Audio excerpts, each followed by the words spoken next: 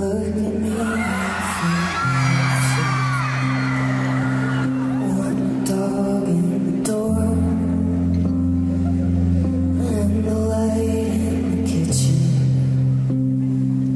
from the fridge on the floor, and the faint overhearing of my mom on the phone. Through the walls of my bedroom, things that I shouldn't know.